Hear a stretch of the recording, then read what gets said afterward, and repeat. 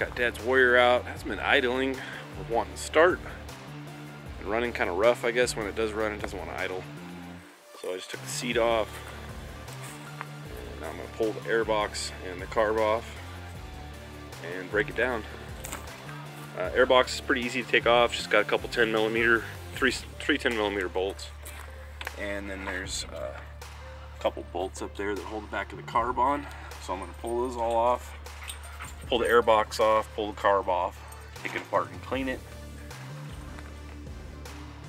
Here's the carb kit I got. It's a Tusk carb kit for the Yamaha Warrior, and it's a Tusk carburetor kit 1635690004.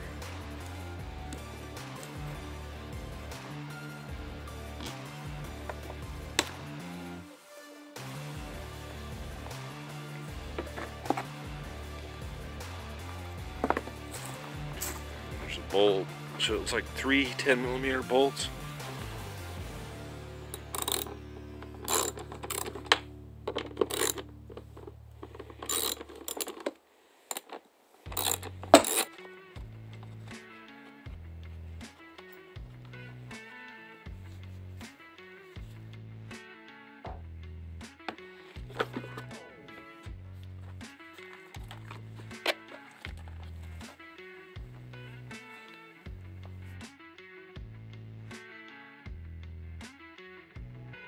The front of the carb has two 12mm nuts with washers. Be sure not to drop the washers when you're removing the nuts.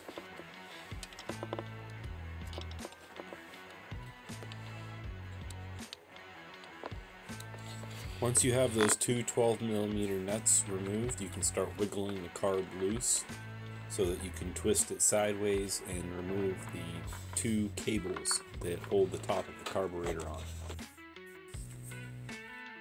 With the carb loose, you can rotate it slightly sideways. You want to remove the side cover and the top plate, and from there you can disconnect the two throttle cables. There are 3 screws that remove the top plate. There are 6 screws that hold the side cover on.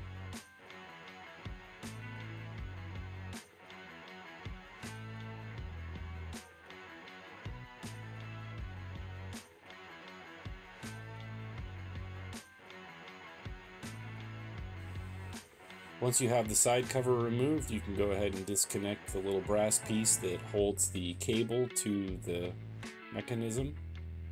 Then you can unscrew the top part.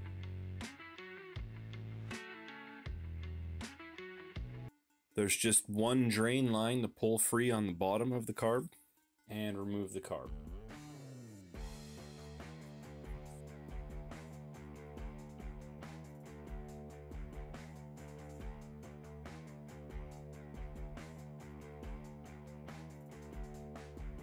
Alright, so I got the 3 10mm bolts off that hold the airbox on. And then there's 5 screws that hold the airbox lid on. These are the 2 nuts, 12mm nuts, that hold the carb on. And there's 2 washers for those. 3 screws that hold the top of the carb throttle cable on. And then these are the 6 screws that hold the second throttle cable that goes to the accelerator pump. And here's the little tiny brass piece that holds the end of the cable for the accelerator pump on. Got the carb over here in a plastic tub. I'm just going to scrub down the outside before I start cleaning the inside. Try and get some of this junk off. You can see it's pretty caked on there. Before I start disassembling the carb, I just want to clean the outside. Put the carb in a little bucket with some carb cleaner and a toothbrush, and just scrub all of the dirt loose that's on the outside. You want to take the plastic cover off of the side, and be careful when you're doing so. A spring will shoot out. You want to check your diaphragm here, just make sure that there's no rips in the rubber, any holes, and it will not work the way it is intended to. If you do happen to see any rips or tears in this little black piece right here, you're going to want to order a new one and replace it.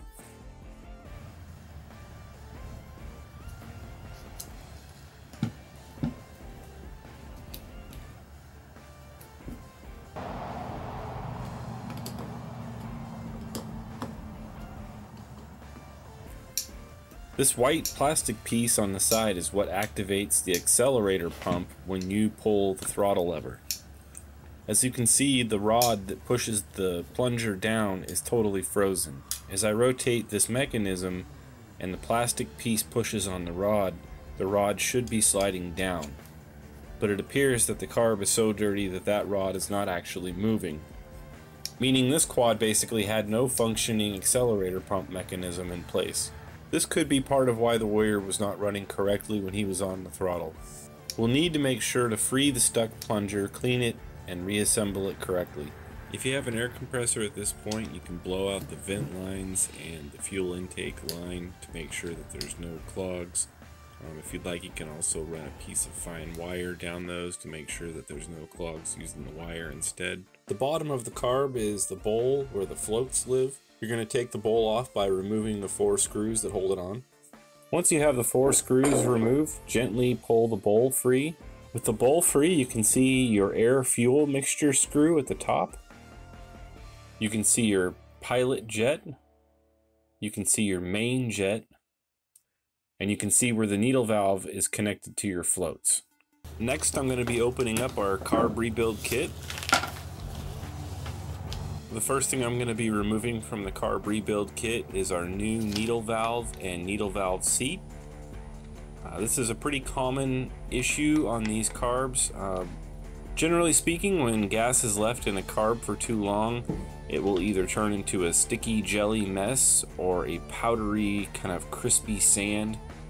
Either one is bad for your carburetor. It will plug up these jets, and oftentimes it will make this float misbehave. It will either stick completely closed and not let enough gas in so that the bowl does not fill up, or it will stick wide open and the bowl will overflow, and then you'll have gas running out the bottom of the carburetor. I used a small metal punch to gently knock free the pin that supports the floats.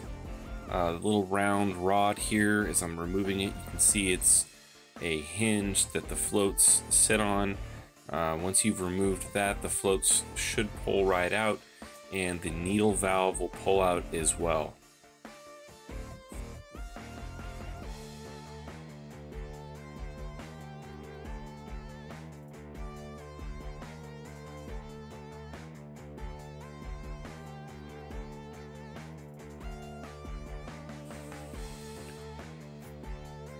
With the old needle valve and float removed, you can remove the needle seat.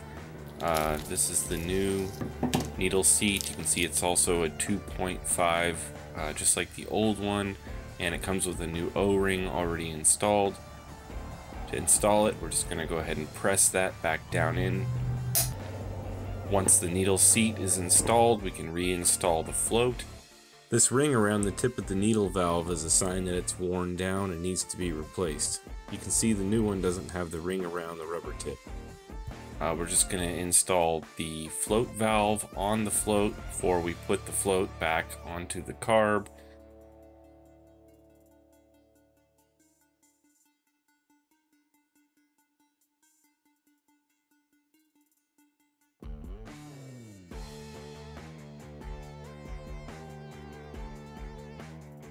And then install the pin that the float hinges on back into the float itself, securing it to the carb. Once you have the float installed, you just want to basically check that there's nothing bound up and that it's free to move up and down. With the carb flipped upside down, you just want to measure and make sure that the float height is set to about 1/2 inch. The specification is actually 0.45 to 0.53 inches. So you just want to make sure that that bottom of the float, when you hold it upside down, that it's resting on the needle valve. You're going to measure the distance between the mating surface and the top of the float. If the float height does not measure correctly, you just need to adjust the small metal tang on the float. You can bend it up or down until you find the right height. Next, I'll be replacing the main jet. It's pretty straightforward. You just unscrew the jet, and there's a washer that you want to remove with it. Once you remove the main jet, you just want to make sure that it's clean inside if you're reusing it. If you have the carb kit like I do, you're just going to be replacing it and screwing the new one in. You're also going to be checking down inside of the body of the carb where the main jet sits. This is where the needle also goes down inside. I just want to make sure that there's no debris or anything clogged inside of there.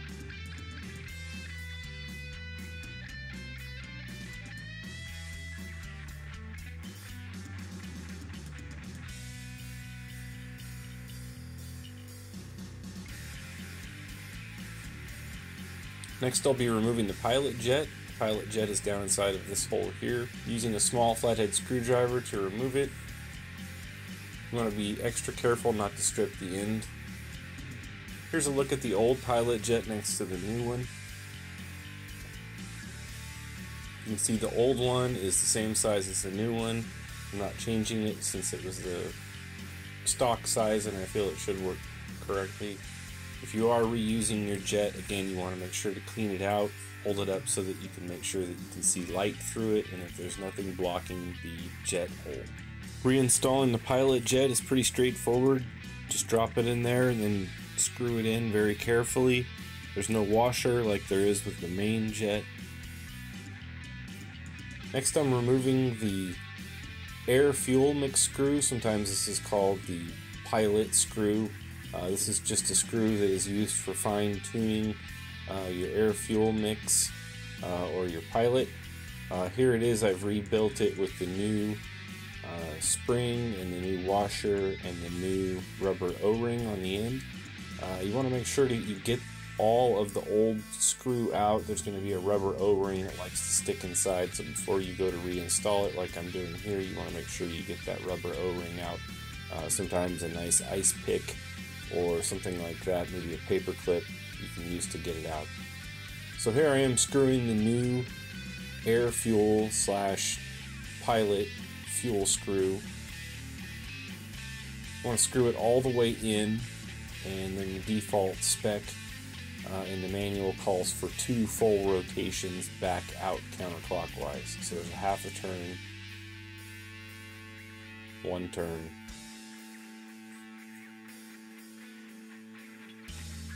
there's another turn, and another half a turn. Next, I'm going to be removing the drain screw. That's this Phillips flathead screw on the side here. You just want to remove the screw and basically clean it all out and make sure that you can still unscrew this when you need to let the raw fuel out. If you're going to be storing the quad for a while, this is nice to have. You also want to clean this jet here. I believe this is called the leak jet that feeds down to your accelerator pump. You just want to use a fine piece of wire and clean it out.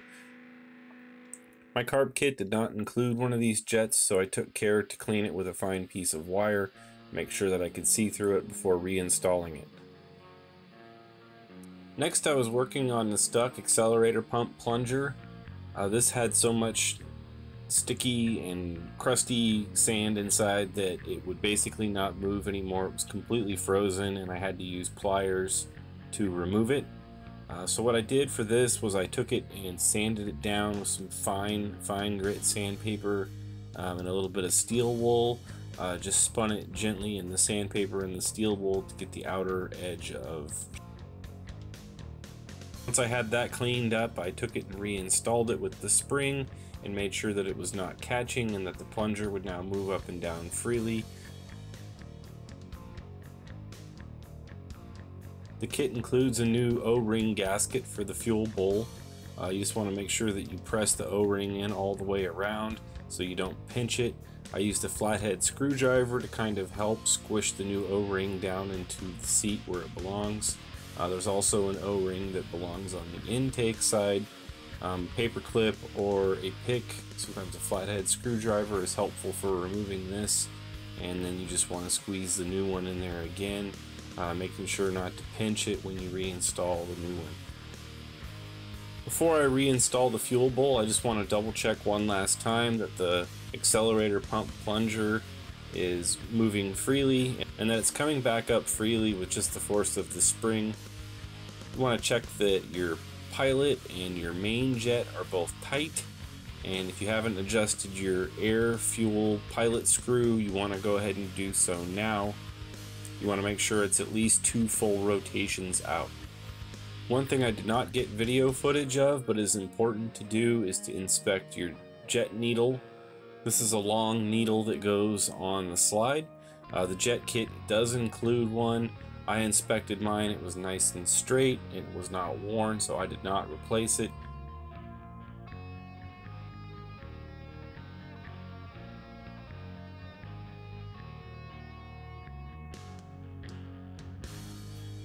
You're ready to install the fuel bowl.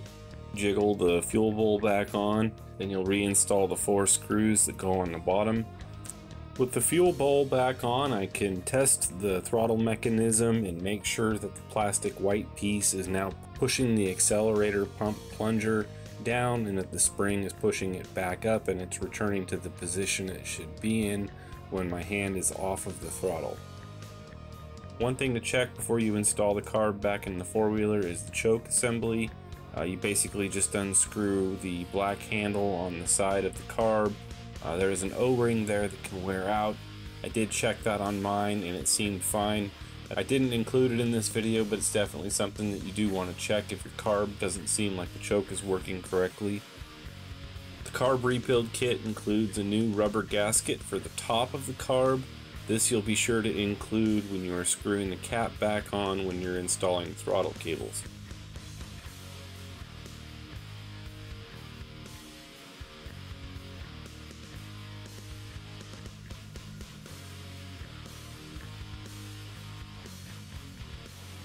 To reinstall the carb on the quad, I'm just going to take the first throttle cable and insert the brass piece on the end, and then that brass piece goes into the throttle mechanism on the side of the carb. You're just going to slip the small side into the side of the carburetor mechanism and then rotate the cable into place. From there you can screw the throttle cable into the throttle cable housing, and then screw the side cover back onto the carb.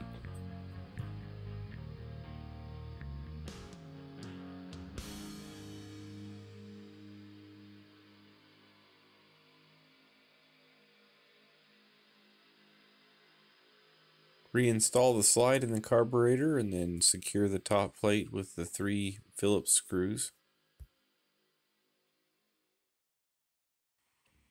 Next, you want to position the carb with the 2 studs on the back in place, and then you'll install the washer and nut on each side with a 12mm wrench. Next, you can install your fuel line. This is a good time before you install your fuel line just to make sure that you're getting good flow from the gas tank. There is a small filter inside of the gas tank petcock. I suggest running some fuel directly into a bucket or something like that, and just making sure that you're getting good flow. If you're not getting good flow, this would be a good time to rebuild the petcock on your fuel tank, or check your fuel tank for debris. Maybe just completely dump everything out of your fuel tank and flush it out. Be sure to also check that your fuel cap is venting correctly. They can oftentimes become clogged, or if the hose becomes kinked. Next, you want to install your air box and your air intake hose. Just make sure that you get your clamps on there good and tight so that you don't have any air leaks that would let dirt in. I know I'm installing a dirty air filter in this video, but I promise you guys I did get a new air filter for this quad shortly after I recorded this video. Make sure you screw down all 5 of the screws that hold your air box lid on if you're still using one.